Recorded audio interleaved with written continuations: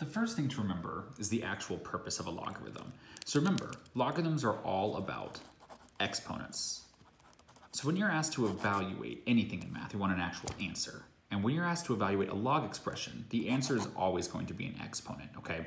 So remember, you can ask yourself, instead of the word log, ask yourself what power does that base need to get 9? And the answer is 2. And the reason is because 3 squared is equal to 9. Remember, the answer to a logarithm is always going to be an exponent. What power does 3 need to get 9? Oh, it needs a 2.